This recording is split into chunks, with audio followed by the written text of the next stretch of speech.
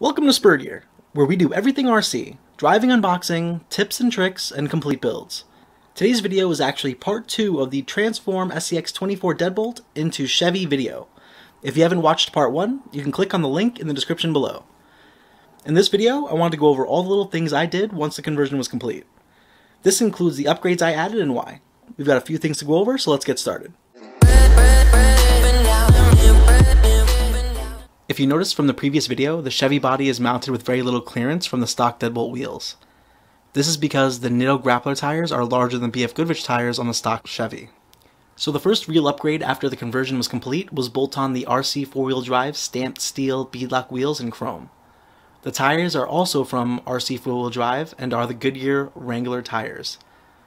This is a serious upgrade from the plastic wheels and Nitto Grapplers that came stock on the Deadbolt.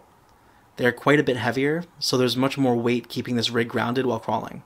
After switching out the wheels, I was still unhappy with the clearance from the body, so that takes us to the next little thing I did. To make the body sit at a nice height, I actually took spare servo horns and used them to remount the front body posts and rear shocks. Okay, so what I did was I have 2 servo horns. The first servo horn was actually used just to shift over where the shock was mounted.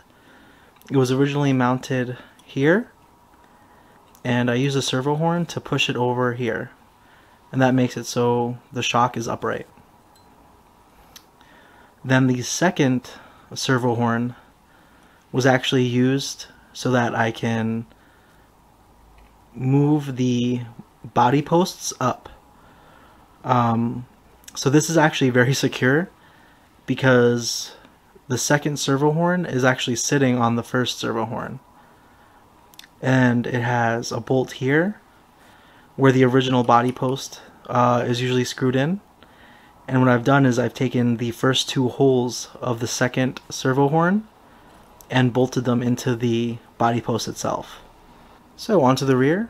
What I've done is use 1 servo horn and moved the shock down from its original placement. This gives the proper clearance for the body and also gives the truck a nice lifted look.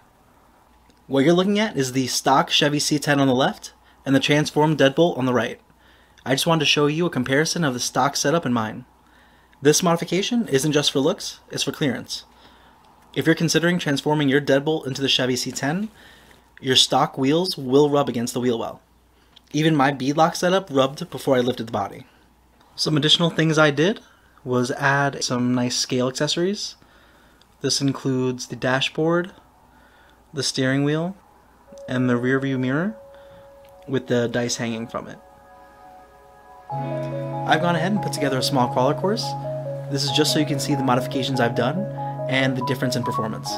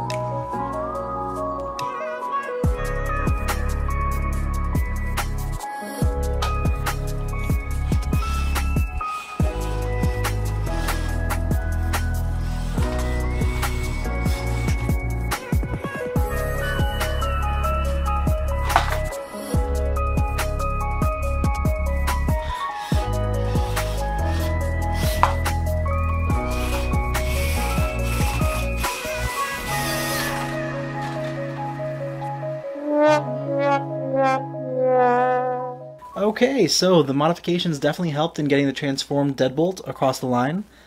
Unfortunately, this course was just a little too much for the stock Chevy. This is Spur Gear signing off. Thank you for watching.